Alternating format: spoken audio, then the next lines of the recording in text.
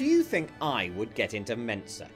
I have no idea whether or not I would, but I do have a perhaps arrogant, no wait, definitely arrogant, but perhaps justifiably arrogant, idea that a fair number of you think I would.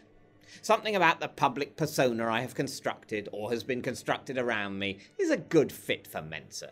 I might be wrong, but I reckon most people who've vaguely heard of me, if asked, would David Mitchell get into Mensa, would vaguely say, yeah, he seems the sort, before asking what the hell kind of question that was to ask suddenly in the supermarket or during sex. Now, if I'm right about that perception of me, why on earth would I ever actually apply? I'd have nothing to gain, and everything, in the perfectly likely event that I failed the entrance exam, to lose. So the people who do join Mensa are, it seems to me, those who expect that the answer to that question in their case would be, oh God no. People, in other words, with something to prove. You can't really imagine a Prime Minister or President joining up. You needn't think I'm just the leader of the free world, I'm also good at word games. And sure enough, when you look through the list of famous members and former members, it's short on professors and Nobel laureates, and long on professional sports people, actors and glamour models. Not that there's anything wrong with being any of those things, I'm at least one of them myself.